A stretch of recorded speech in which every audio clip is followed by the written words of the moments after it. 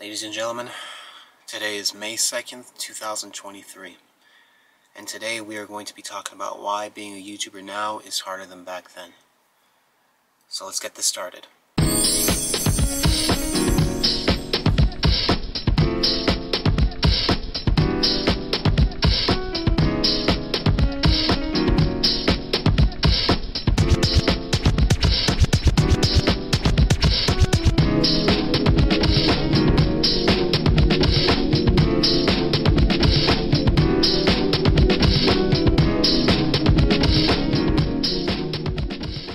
Now you see, for a video like this, guys, I know it's already easy for all of you to come up with your own reasons for a video like this on why being a YouTuber now is harder than back then. Some of you might already be thinking, oh, you know, it's obviously because of the YouTube algorithm, or oh, it's because there's already so many millions of more YouTubers now than you know, back then, like say 10 or 15 years ago.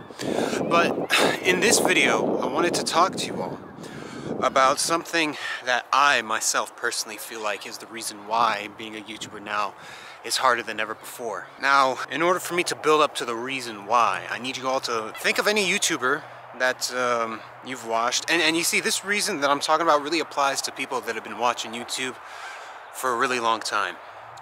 I want you all to go back to one of your favorite YouTubers' old videos, alright? Just click on it and just look at the video that they made from 10 years ago in 2013 versus the video that they're making right now in 2023. And tell me, like, what are some of the most obvious differences that you see within their videos from back then versus the videos that they're making right now. Let me bring up a YouTuber that I've been watching for quite a while now. I've been watching Dashi ever since 2015. And so now that it's 2023, it's been 8 years now since I've watched Dashi and literally grew up with him. And I can just tell you this right now, there is such a huge obvious difference between the videos that he's making right now versus the videos that he was making back then. I feel like I liked his old videos a bit better than the videos he's making now, but that could just simply be my nostalgia talking, I don't know. But anyways, I'm not here to talk about Dashi. I'm here to talk to you all about how I've been watching him for such a long time and have noticed such a huge difference in the videos that he's making right now versus the videos that he was making back then. Some of the more obvious things that I've been seeing, the change in the overall quality of the video itself, being his camera, right? The camera quality is a lot higher now. Beforehand, a lot of YouTubers, it just seemed like back then they just grabbed whatever camera they had, or hell, maybe they just used like the built-in camera on their laptop, which is really trash, trust me. But nowadays, it seems like almost every single YouTuber, even for small YouTubers like myself, the type of cameras, it's like nowadays every single YouTuber is literally using a 4K camera. Another thing is that a bunch of YouTubers nowadays, compared to before, the microphones that they use sound so much more professional than the microphones they used to use back then. But some of them beforehand, they wouldn't even use microphones. Back then, some of them would literally use their gaming headsets as microphones. Some of them, they would probably just use the built-in audio on their camera like how I'm using it right now. But since this camera is a bit more professional than the cameras they used to use back then, obviously the audio you guys are hearing right now on this camera is a lot better than, say, a camera that was made from 15 years ago. And then another thing that I've been realizing is that, like,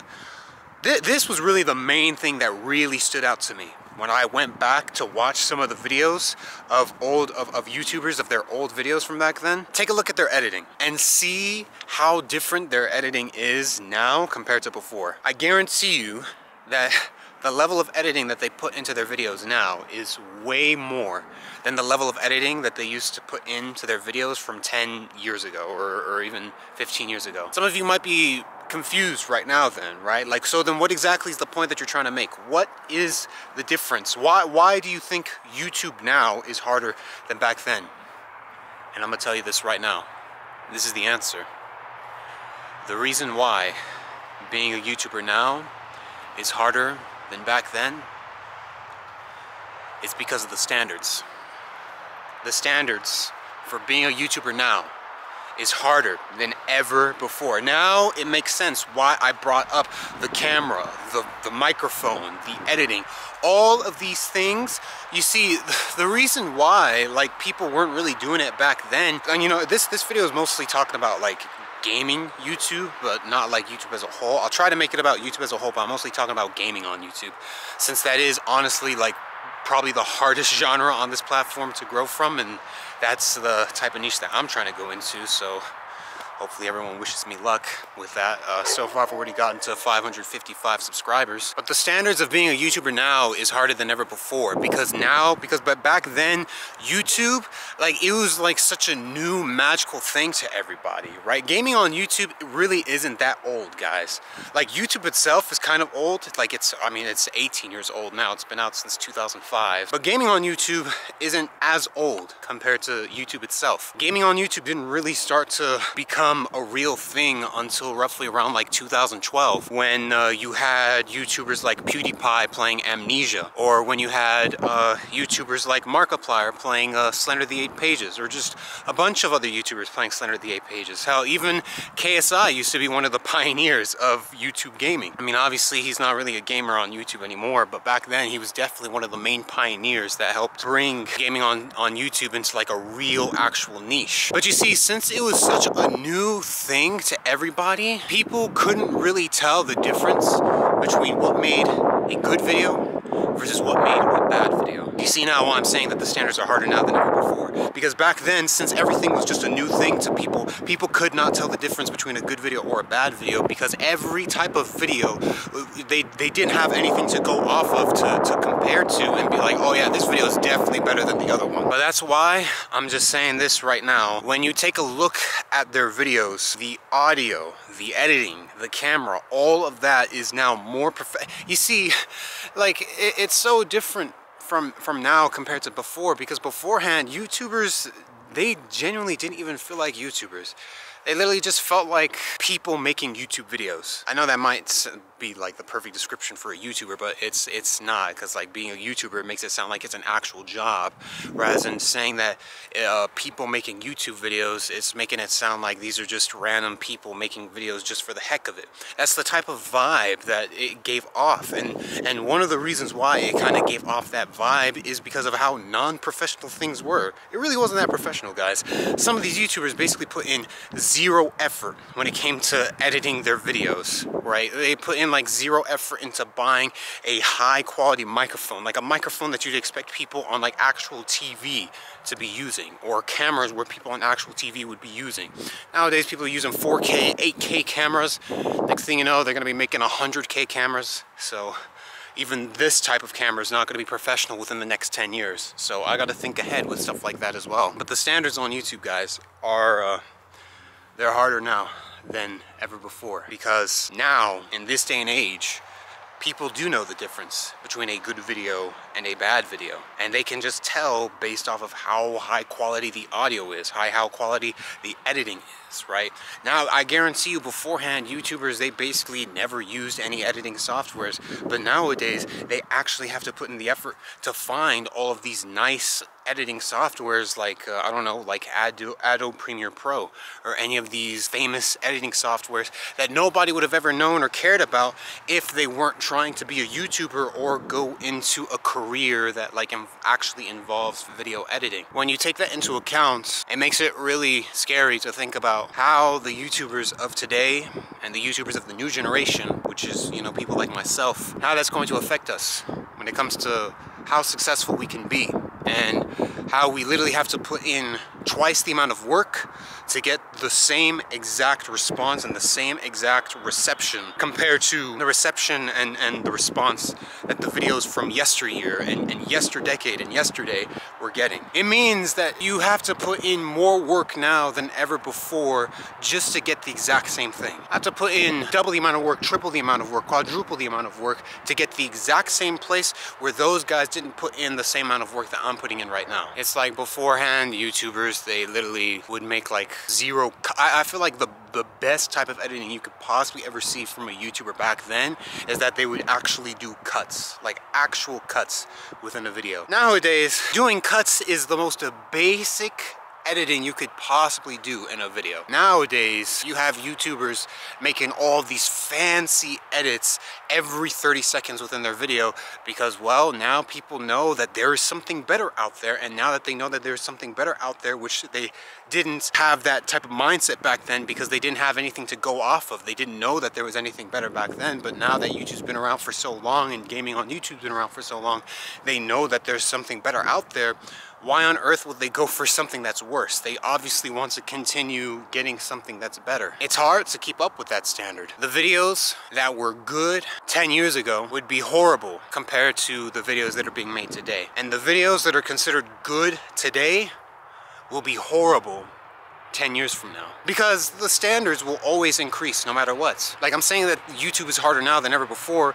10 years into the future, in 2033, YouTube will be way harder than it is right now. One of the things that I've learned about YouTube, guys, is that because you see, I've been doing YouTube for almost 3.5 years now. I've been doing YouTube since January of 2020, all the way up till now, May of 2023. So I literally started at the beginning of this decade, and I've learned that on YouTube, you've really got to adapt. You really got to adapt to change, because YouTube is definitely changing all the time, and that doesn't necessarily only mean when it comes to like YouTube itself, but also the type of things that people want, right? Like the type of videos that people want to see, and for the types of videos that people want to see, what they want to see within the videos that they want to see.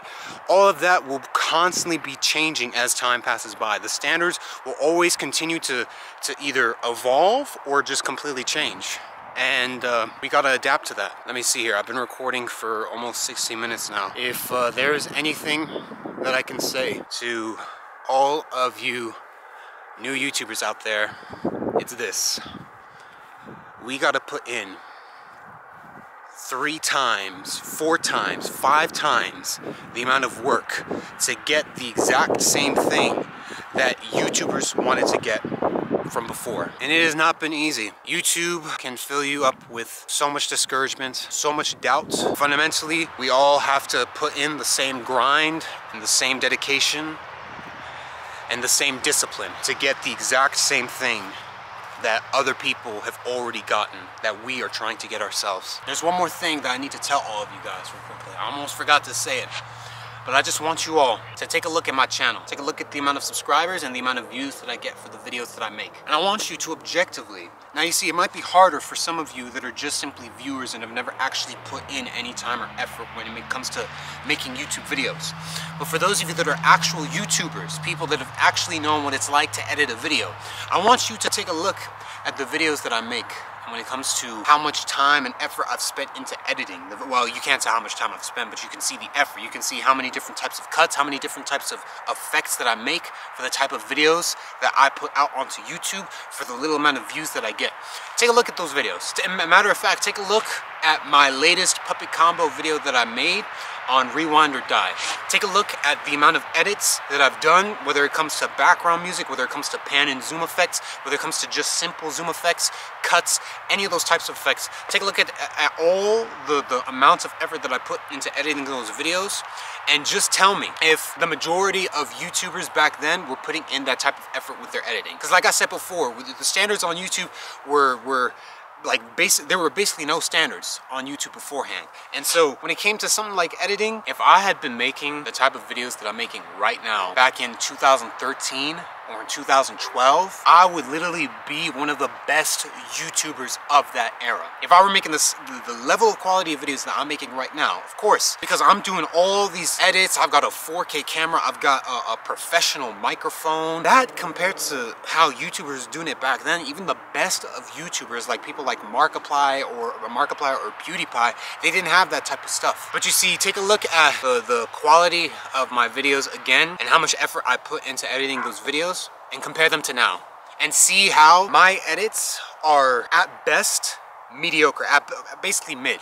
my videos, the level of quality that I'm making for the videos that I'm making right now are at best mid compared to the level of quality that other high top tier YouTubers are making right now with their videos and the amount of editing that they're putting into their videos, because they themselves also have to keep up with the standards. And for me to have only gotten up to 555 subscribers after 3.5 years, putting in all of this work, coming back home after finishing a long day at work and then having to stay up until the middle of the night using the remnants of my energy. When I edit videos, I'm not even at full energy because I've already used up the majority of my energy when I go to work. So I use the remnants of my energy to literally work on something that requires your full energy already. And I'm staying up until the middle of the night editing these videos, trying to upload them the next day, hoping that that video will be the one. And for my videos to not even get 100 views on average, you have no idea how much discouragement I feel and how much bitterness and sadness that I feel from putting in all of this work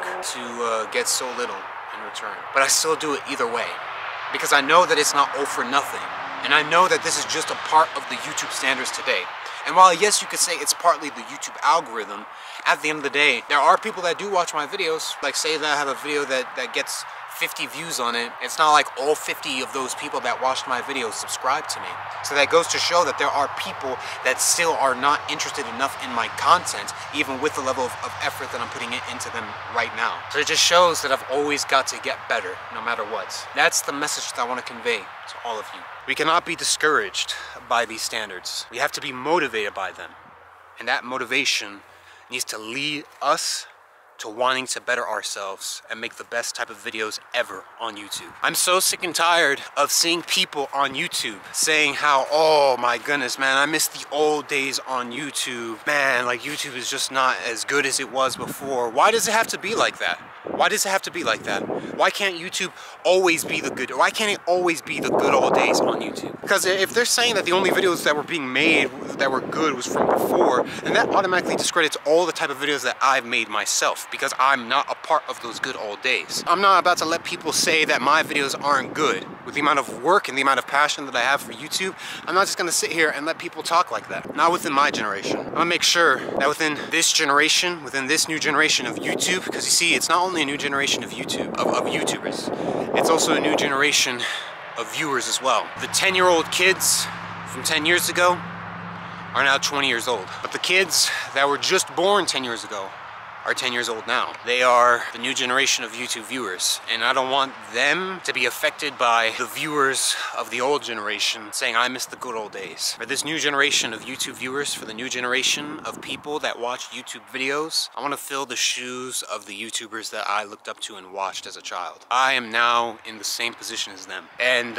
saying it like that almost feels like when you go from just simply being a son to now being a father, having your own son. And now I feel like I'm literally in that position now, where I am now the father taking care of my son. That's how I feel now, with me no longer just being a YouTube viewer watching Dashi play games like Super Mario Maker back in 2015, or playing puppet combo games like Power Drill Massacre back in 2015. Now I'm playing Power Drill Massacre, or not Power Drill Massacre, now I'm playing puppet combo videos myself as well. I'm now making videos on puppet combo myself as well. I am literally in the same position as my YouTubers now, as the people that I looked up to, the people that I used to watch as a child. I am now in their position now, where I am now entertaining children myself. And with the standards being harder than ever before,